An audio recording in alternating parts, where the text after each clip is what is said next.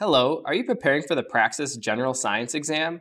My name is Derek Masiaga, science teacher with Study.com, and I'm going to walk you through some example chemistry problems in this video.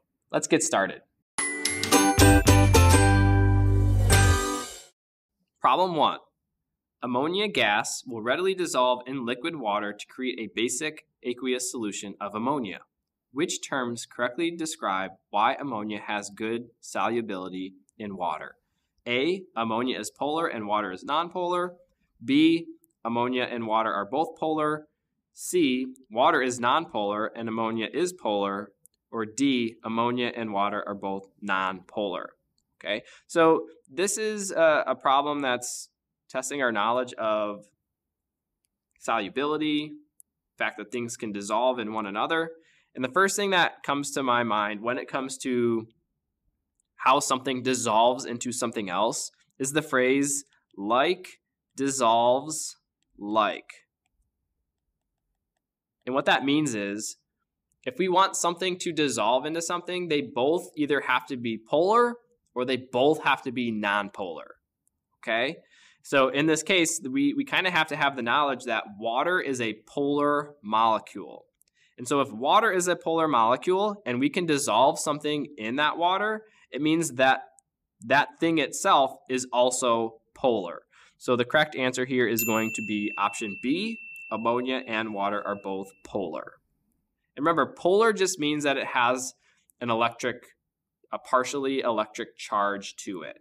And so the reason why water has a partial charge to it is just its structure. Oxygen is pretty negative.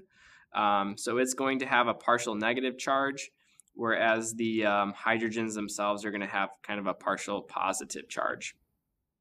Question 2. A solution is prepared by dissolving 0.5 moles of sucrose in 2.8 kilograms of ethanol. What is the sucrose molality? A, 5.6 mole. B, 0.5 mole. C, 1.4 mole. D, 0.18 mole. And so they're testing us on our understanding of molality. The equation of molality is moles per kilogram. Now, you're not going to have a calculator, the use of a calculator on this exam. And so we're going to have to just do a little bit of mental math here, especially with our option choices. So we have 0.5 moles and we have 2.8 kilograms.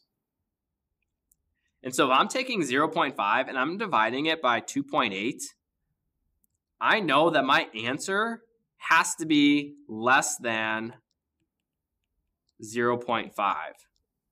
Okay, because I'm dividing that 0.5 by a number greater than it. Okay, you could round up to, 2.8 can round up to 3 here. So 0.5 divided by 3 into 3 parts has to be less than 0.50 itself. And so the only answer choice that I'm looking at here that is less than 0.5 is option D, 0.18. Question 3. A student wants to determine the identity of an unknown everyday solution. Before conducting tests, the student is advised to avoid smelling or tasting the solution. The solution turns litmus paper red, feels wet rather than slippery, and shows reactivity as a proton donor. The student demonstrates that the solution would be effective in creating a buffer solution. This solution is most likely A, bleach, B, vinegar, C, battery acid, or D, tap water. So in the problem, we get a bunch of characteristics of this solution. So the very first one that really sticks out to me is that the solution turns litmus paper red. And so what that means is that we are looking for an acid because acids turn litmus paper red and bases turn litmus paper blue. We also see that it shows reactivity as a proton donor and it's going to be effective in creating a buffer solution. And so what a proton donor means is that it's just going to be able to donate hydrogen ions. And a buffer solution, or at least an effective buffer solution, means that we are going to be working with a weak acid.